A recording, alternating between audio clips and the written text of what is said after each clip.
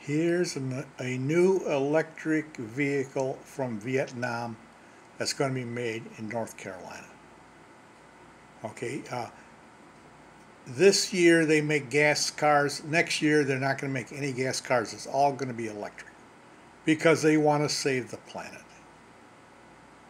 Do you realize how much it costs? First place, you need to have a home to have an EV. It's not going to work if you're in an apartment. So you're going to be in a home. But you can't use your 120 outlet. It'll take you a couple days to charge the car. You need a 220 volt quick charger for the home.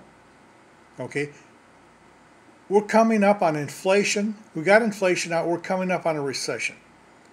People are going to buy this car. I don't know, average is like $50,000. To put a charging port in your home is between $1,500 and $5,000. All because you bought an electric vehicle. And you're going to do this with inflation, and that price is probably going to move up with inflation. All to save money on gas.